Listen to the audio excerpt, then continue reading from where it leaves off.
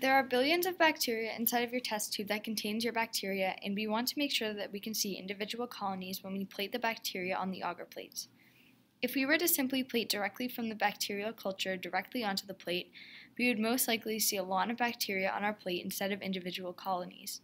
To prevent this from happening, we carry out serial dilution so that we are minimizing the amount of bacteria that are seen on a plate so that we can actually see the individual colonies.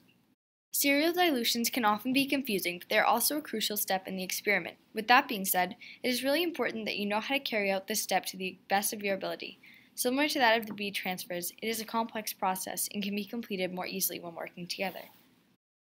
Once the old bead has been transferred into a small 1 milliliter PBS tube in vortex for 45 seconds, briefly vortex the tube again by holding the tube and placing your finger on the top of the cap and pushing down on the vortex for 3 seconds.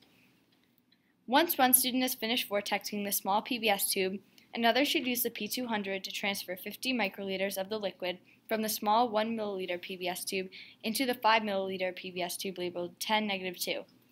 Eject the tip and place a 10-2 tube into the rack.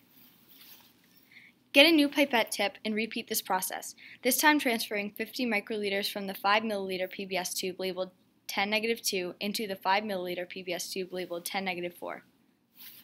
On day 0, when you are creating competition cultures, you will stop your dilutions at 10-4. However, on days 3, 5, and 7, it is necessary to dilute one step further. This time, using the P1000 in the correct tips, you will transfer 500 microliters from the tube labeled 10-4 into the 4.5 milliliter PBS tube labeled 10-5.